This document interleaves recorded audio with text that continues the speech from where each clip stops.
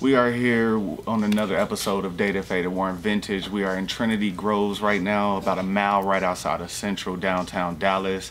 We have a privilege here today doing an interview with Jon Jon here at Human Dior. And yeah, so this is Jon Jon Human Dior right here, and he has one of the dopest shops here in Dallas. If you're watching this, no matter where you're watching this from, when you come to downtown Dallas, if you're gonna be in the area, this place is a must stop. There's stuff here for everyone possible that's out there. So let's just get straight into it and let's get to know him a little bit more and some of the things he pick and choose, and let's get right into it. Jon Jon, what let the people know like where you from and what got you actually into this position right here? I'm from Dallas, actually born and raised in the same neighborhood right here. Oak Cliff, like it's like Oak Cliff, Trinity Groves, like a newer name to West Dallas, but downtown, pretty central. I grew up here in central Dallas. I've been, reselling for as long as I can remember, since like I would say, I don't know, like high school. You know, when sneakers were popping, SBs and stuff. Like that's all I cared about was like sneakers at first, and then it turned into like, you know, clothes towards the end. But I remember being in high school, my friends would have like $200 nudie jeans. I'm like, fuck no, dude, I'm never buying no $200 jeans ever in my life. That's retarded. And like here I am, like buying designer stuff. But it really caught on when I was going back and forth to Austin for South by Southwest. I would go over there and I was just shopping around, seeing clothes, finding vintage clothes. And at the time, was like 2012, 2013, like rock tees started getting popular again. And I was in Austin. I would find a couple dope ones. I was thrifting too at the time, so I would just buy like. I would thrift, find some stuff that didn't fit me, and I'd still buy it, and I'd take it back to I was living with my grandma at the time, just to like, I would always keep other people in mind, like, damn, this don't fit me, but it'll probably fit like my friend Michael. Somebody else, or like my friend Skylar, and like it'll fit them, and like they always need clothes too, so like, I'll buy it for $5, $10, I'll sell them for 15, 20 bucks, you know, so. Yeah. Kind of started like that, a little hustling clothes like that, and then I came up on a bunch of rock tees going to Austin, actually, shout out Vagabond. Shout out to Vagabond. Vagabond, they have a store in, what's the other one? San Marcos. So that was the first time I went to Vagabond, San Marcos, and I came up on some fire stuff, AC/DC, like Marilyn Manson tees for like 35, 40 bucks. Like when it wasn't that popular, you know? So I was able to come back and flip those for like 60 bucks, you know, 50, 60. So that was like my first come selling stuff for like getting 25 on top, 40 bucks on top, you know? I was damn just sick. And what around time was this when you actually noticed that you had enough to like just say, forget it, I'm finna open up a store, I'm gonna open up a shop. What around time was that? That was around 2015. 2015. So I started doing this like 2013, like the clothing stuff, and then 2015 I'd say it started picking up. Right. I actually had me and my cousin, when I lived with him in UTA, around 2012, we started this thing called J&J's Collection. It's Jonathan and Jeremy. It was a bunch of like thrifted stuff. We had hella rare polo stuff, bro, that we let go for the low that we didn't even know. We just like found it all out there and just like let it go. But people weren't buying it. I had to like basically liquidate all that shit. That was in 2012, and then about 2015, living with my grandma still, having like a rack of clothes, and I've started to realize like I needed my own store when people would hit me up like, yo, like I have a party or I'm trying to go out this weekend, like can I come shop like your little rack of clothes? Right. I was like, yeah, that's cool, you know. That's really dope. You know? Yeah. So from there, like just smoking on the back of my grandma's porch, like just plotting up. I was like talking to him, I was like, bro, I think I need to open up a store. Yeah, and he was already building that rep, like you said, through high school and outside of that. Outside of selling clothes, what were you interested in at that time exactly too? Or was clothes just picking what #1 hobby? No, I was into obviously like rock tees. I grew up listening to like alternative grunge music from my parents and just like old school like R&B stuff. Right. Okay. And I was making clothes at the time. Actually, I wanted to make my own clothes, but everyone was making t-shirts. I was like, I'm gonna try something different. So I actually started making jewelry. So I had a jewelry company called The Essentials for like a year and a half, and it was pretty expensive.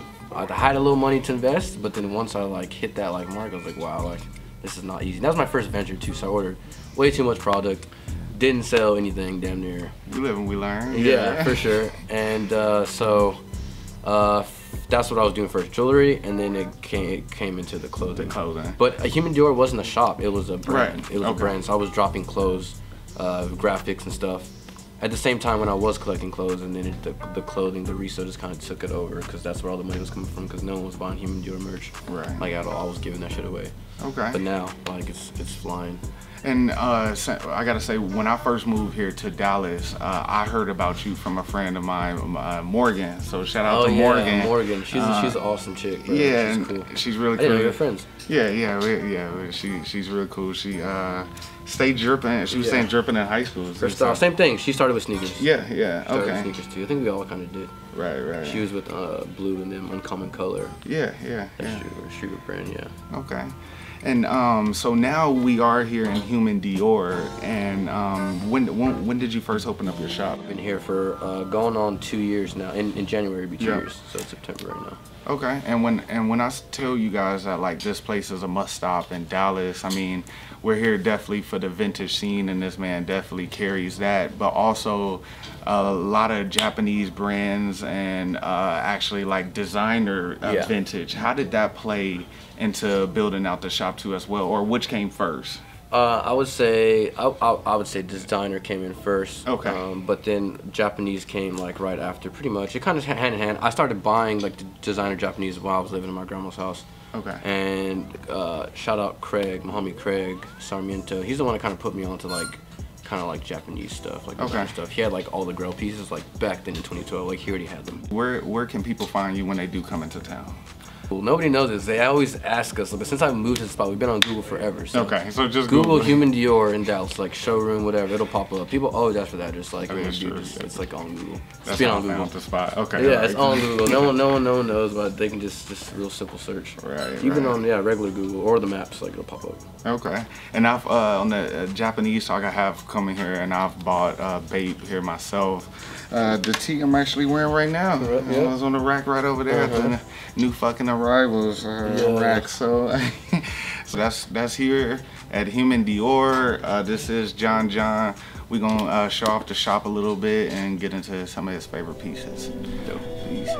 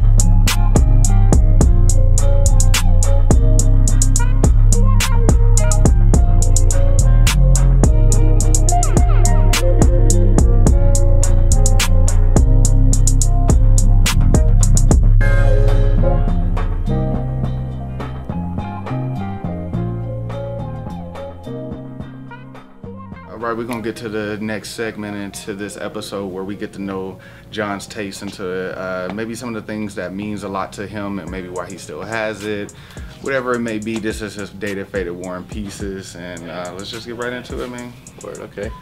This is my first piece. I've actually had this shirt a couple times. I love Pantera. You know, they're from Arlington, Texas. Hometown heroes in my eyes. You know, a couple of the members have died. Dimebag Darrell got killed on stage. Oklahoma, I think. And then his brother, Paulie, he just passed away recently. And it's cool, they had a strip club and like everything called Playhouse. Playhouse, that was fire. I wish I was old enough to go to that during the time. But I've had this tee twice before. I got one, the first one I bought I was actually in Japan, or like I got it off auction in Japan. And I cut the sleeves. That was when like no collars and sleeve cutting was cool. And like I cut it too short, so I only wore it a few times. I was actually able to get another one. This is actually a better condition one. Yeah. And it just reminds me of like, it kind of reminds me of Terminator for some reason. Like something like John Connor would wear. I feel like I think he was wearing a Public Enemy shirt. But like, it was like the weed and like the Pantera with the metal, like letters, and then the screw in the world. Yeah, this is a dope piece. I do like that colorway on the back. I'm loving that green. They have some with dates too, but I just like I like this one's my favorite. I've had it like a second time. Okay. Second time around. This piece is dope. This is actually a custom from a guy, Adam and Even, on Instagram. He's been doing his thing for many years. So this is the second piece I bought from him actually.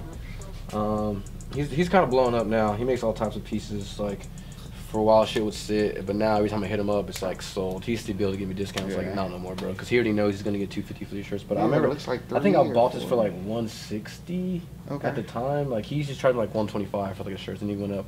Now they're all like $250. But yeah, it's two shirts. This is Bjork and Charles Manson, and then if you see here, it has a little Tupac rap tee on it. And I've always wanted this shirt, like.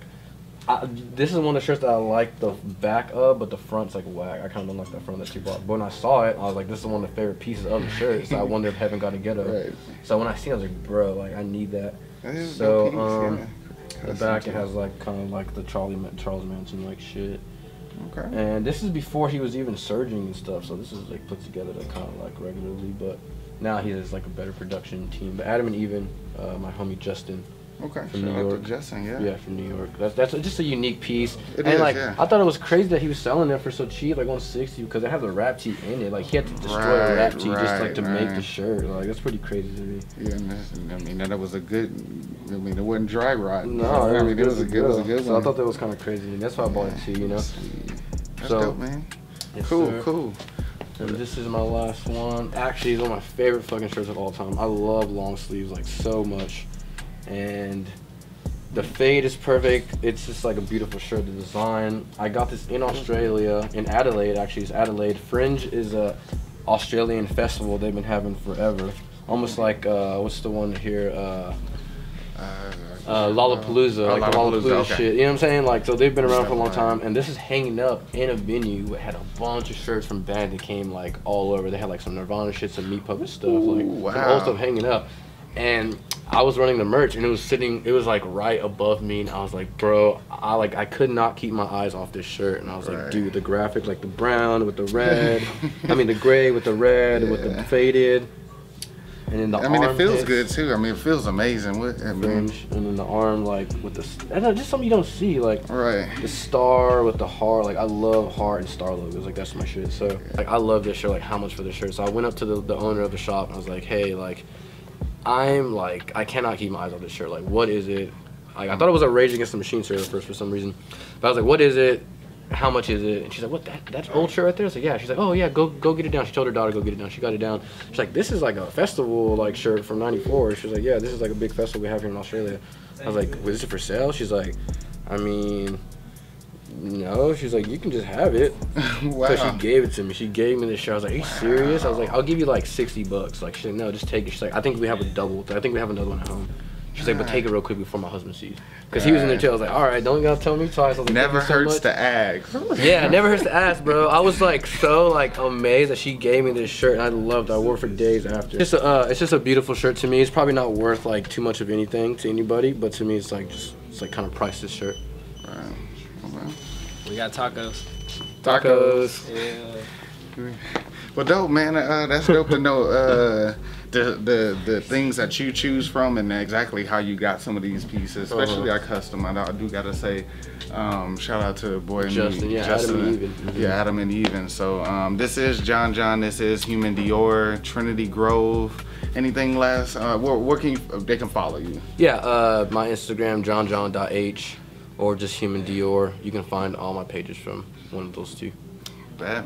Until another episode, shout out to Jon Jon, shout out to Human Dior, Trinity Groves, Dallas, Texas, the Vintage Train Station. Oak Cliff. Shout out Oak Cliff.